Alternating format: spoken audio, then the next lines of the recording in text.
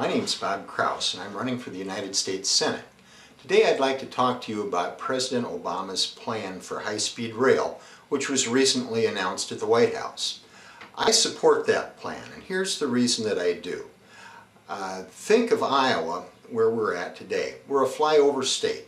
If you want to get from the East Coast to the West Coast, you go through Chicago, you go through Denver, you go through San Francisco, you fly over this state, and we're missing from the national consciousness when that happens.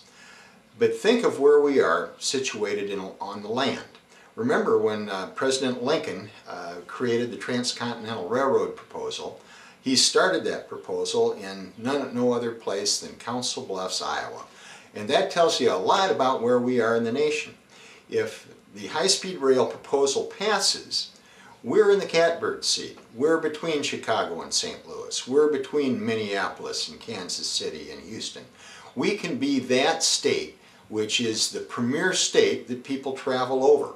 And because of that, we need to be in the forefront of the advocacy. My problem with the Obama plan is not that he has proposed it, but that he has proposed the wrong pieces to be constructed first. Iowa needs to be one of those first pieces to be constructed, and I think we can if I am elected senator.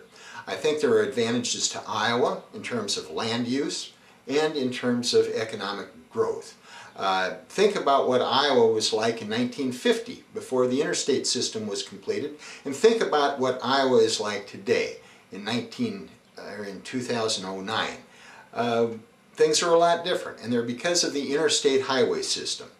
The high-speed rail system is going to have an equally dramatic impact on how America looks. We need to control our destiny, and we need to be there